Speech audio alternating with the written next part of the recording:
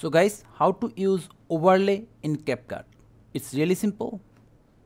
Let's bring our video to the timeline, and there are two kind of overlay, one with the black background and another one with the green background. Let's hide the green background for now. Select the overlay with the black background, go to video, basic, scale it up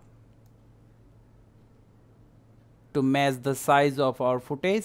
When you are satisfied, it's really simple. To apply overlay, we only make the black area visible.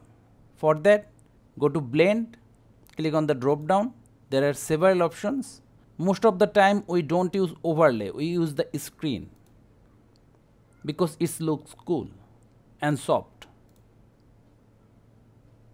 Let's test the others. Like if you use overlay, it's more darker, and if you want to increase or decrease the intensity of the overlay, you can play with the opacity.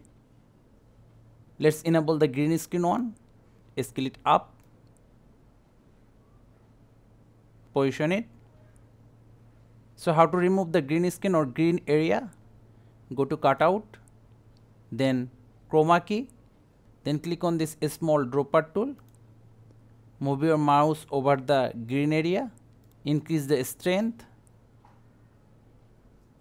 But as our green screen don't have any realistic shadow, so for us the shadow slider is totally invalid.